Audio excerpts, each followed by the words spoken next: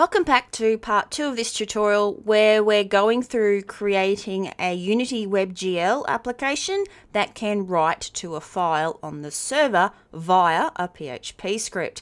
Now we've just written this piece of code where we're sending our text to the PHP script using a web form. What we need now is our actual PHP script. So that PHP script is going to be called from Unity.php, and that's a text file. So you'll need to create that text file, and it's going to look something like this. If you're not familiar with PHP, it's not that difficult. It's quite a nice little language. There's a few little nuances that you have to get used to. I'm not going to be able to teach you all of PHP in a single tutorial, obviously, but I'll just point out a few things as we go through.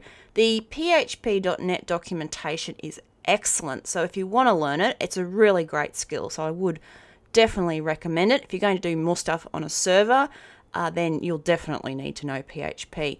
Now, we've got some variables at the top. Now, variables in PHP start with a $, and you can see them here. So I've declared 3 variables at the top. One's called text1, one's called text2, and one's called text3. Now these 3 are going to hold the values that we've sent through back in our form. So this is our form.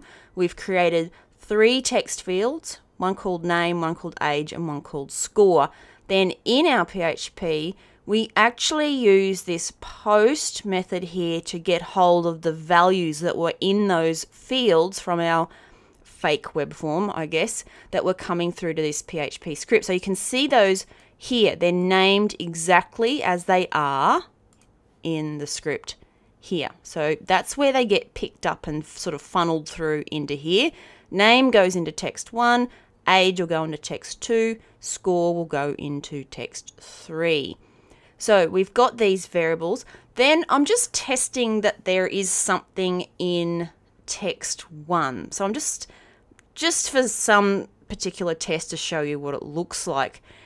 And I'm saying if text1 is not equal to nothing, so if it's not empty, then some data has been sent through to this script, which is nice because if you've got like nothing going on in these fields up here that have come through to this script, there's no point writing it out into a text file. Now, anything in PHP that you echo, now echo is kind of like a print statement. So if you run this in like a console, then echo would print these messages to the console or to the screen. In this case, when we do an echo on this PHP, it actually sends it back up the communication link to our file here. So down in, where are we? www.text is going to get filled up with these echo messages, and we'll see those in a moment. So these get filtered back to where the call came from, and they'll go into www.text. We're going to echo a few things that don't really, I guess, mean a lot. They're just sort of messages to us. And it's just going to say, message was successfully received, or that you sent it successfully. Field 1 contains whatever you sent through. Field 2 contains whatever you sent through, etc. Now, one little nuance in this echo, or this print, in Unity in C#, if you're printing something and you've got like multiple fields you want to add together, you put a plus sign in there. In PHP, it's a full stop. So you have to put a full stop when you want to sort of append bits and pieces of information together. Okay, so that's going to send all of that back to our Unity app. Then we're going to open a file where we will write our data to. So it's quite simple. We're going to create a variable that holds on to that file. So this is our little handle to the file. We then run an fopen and we give it the name of a file that we want. Now, if the file doesn't exist, it's going to create it for us. Otherwise, it's just going to keep adding stuff into that same file. Now you can fopen with a whole bunch of different parameters. In this case, I've got an A, which means append. So if the file's not there, it will create it and put the data in it. If the file is there, it will append stuff to the end. You can also use a write, which is a W. If you use W, then it will create the file regardless. If the file's already there and it's full of data and you do a W on it to write, it will replace the file. So that's the difference. Each time you run this, you would get a new data file, whereas append, it's just going to keep adding it in there. So it's up to you how you want your functions to work. Now we've opened our file, we've got it, then we can do what's called an fwrite. So a file write to our file, giving it what we want to write into the file. So in this case, the value of text1, then the value of text2, and then the value of text3. And yes, you could put all these in at the same time using that little dot method. If you put dot dollar text2 dot dollar text3 like that, and append them all together and do them in one go. That's also fine. Okay, so here we have the writing into the file, then we're closing the file. Okay, so just make sure that you do close the file to ensure that the data gets all pushed into the file and you don't end up with some weird corruption. Now, if there was nothing that came through in our post, we've got an else, and it's going to send back this message delivery failed, which is kind of like saying, you got to the PHP script, but you didn't send me any data, so I can't do anything with it. And that is not a failure. Okay, so remember back in our code we can get an error, or we can get a success with our PHP and then get a message. This here is not giving us an error. The error back in our code here is if, say, this PHP form didn't exist, or it was waiting for a password, or it just couldn't run, it would then give you a legitimate error. But this here is kind of like, well, yes, I exist, I'm successful, so the whole PHP call will be successful, and then it's just going to send this back as a little message saying, look, I'm here, but you didn't send me any data. Okay, so that is the basic, very, very simple structure for our PHP script. Now, where do you save this to? Well, this has to be at the root of the URL because that's where we're calling it from here. So in the root directory of your web server, we're running from unity.php. If you have it in a subfolder on your server, then you would put the folders in here. Now we currently haven't even created that server, but I will still put this from Unity at a root folder for where I'm going to run my server from. So what I've done is, in this case, if I bring in my folder structure here, this is the Unity project, and inside the Unity project on the upper level, so the root of that, not inside assets or inside anything else, I've created a PHP folder. So I've had to do this manually, and then I've saved that script in there.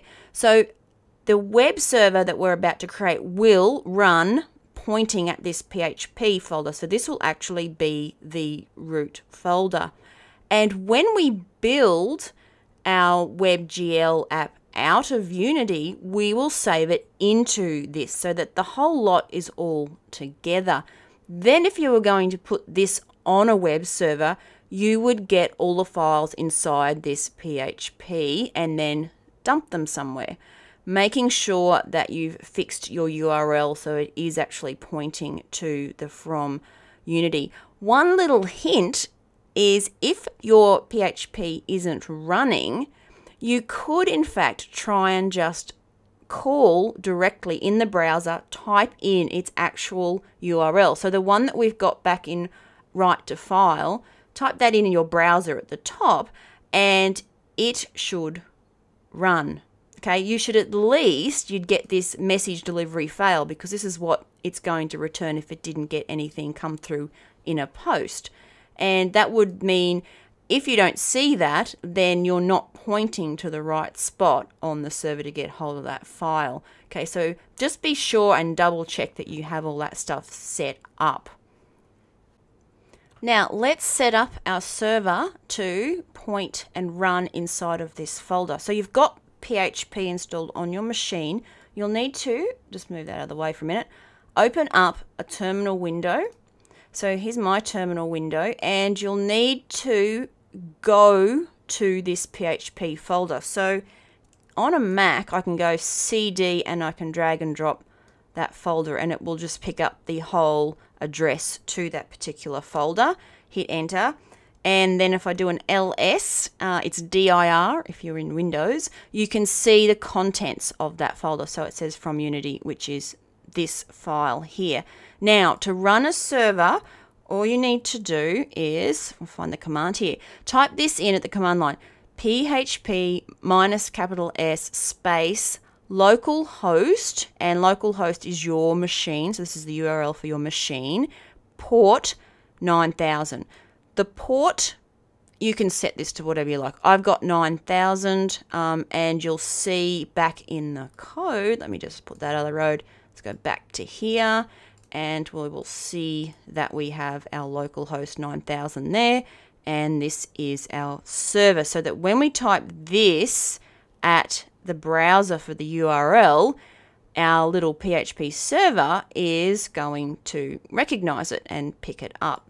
Now, once you've typed that in, hit enter, and it's going to go into server mode, and it's listening for calls to localhost 9000. Currently, there won't be any, of course, because this WebGL thing has to be built out, doesn't it? Okay, so that's our server, and it's running. The command is exactly the same for Windows and for Mac.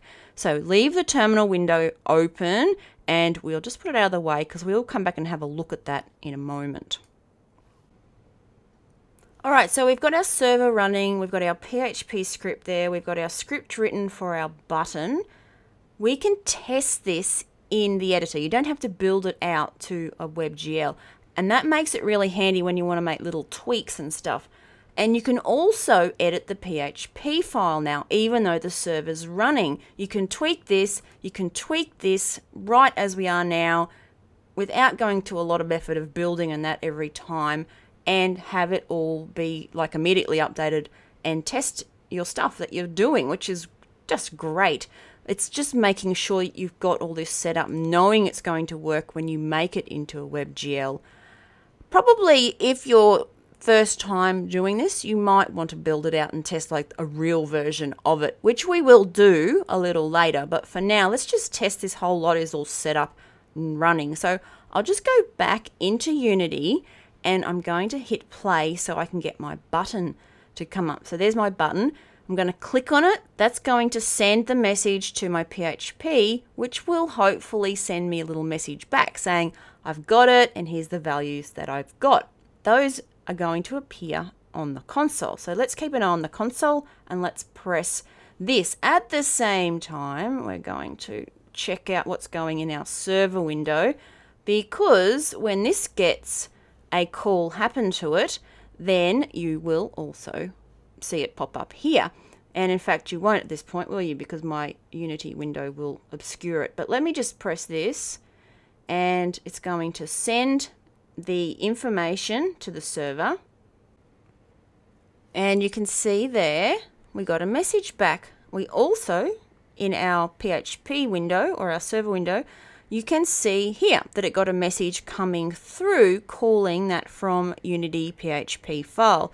So you'll get two sort of feedback when you go through this process, that you'll see it pop up in your terminal window, and you'll also get the message back from the PHP. So if we have a look down in the console, we'll see that text that our PHP is writing out. So let me grab that so we can compare it.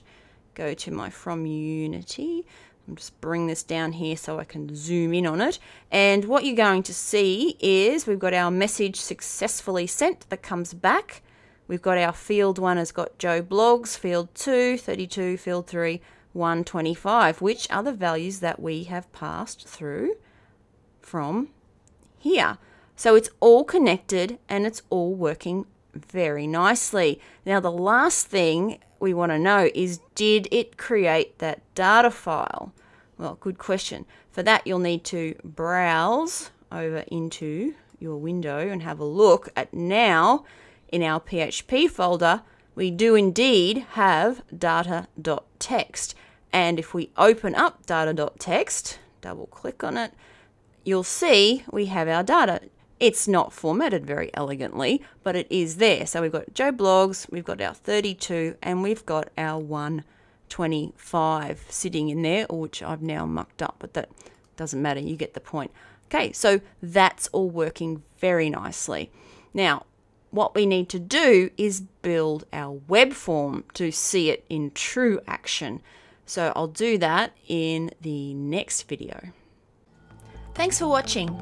Please support the development of more superb online learning content by subscribing. And as always, visit holistic3d.com to learn more about awesome games development books and tutorials.